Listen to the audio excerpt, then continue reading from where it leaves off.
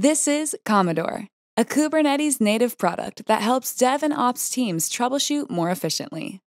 Komodor is designed to give everyone on the R&D team the context they need when an issue happens so they can quickly identify what changes occurred and what was affected. Or simply put, we make their on-call duty painless and efficient, so they can get back to what they do best, innovating. This is the main screen. It's a complete overview of all of your system services. You can filter the data to zoom into a particular group that interests you. For example, let's zoom in to a specific namespace. Cool, now let's go back to the original screen. Now let's dive deep into a specific service. For each service, we construct a coherent view, including relevant deploys, config changes, and alerts.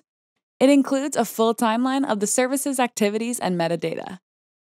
On the left, you can see relevant tags, activity, and useful links. Now let's check the timeline.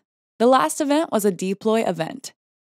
For each deploy event, Komodor collects both the infra changes and the app changes, giving you a unified view over the deploy process. We can check and see what changed in Kubernetes up to the level of the Kubernetes diff. We can also view what changed in GitHub. The timeline even includes relevant health changes and alerts.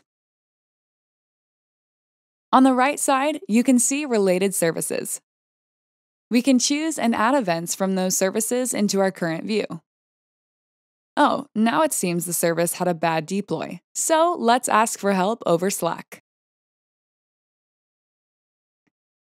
You can use Komodor via Slack. Simply write /Komodor in order to get information regarding your system for both changes and alerts.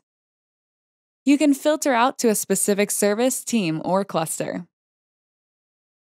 Komodor is here to help you gain control over your system. To learn more about how we are simplifying troubleshooting for teams everywhere, check us out at www.komodor.com.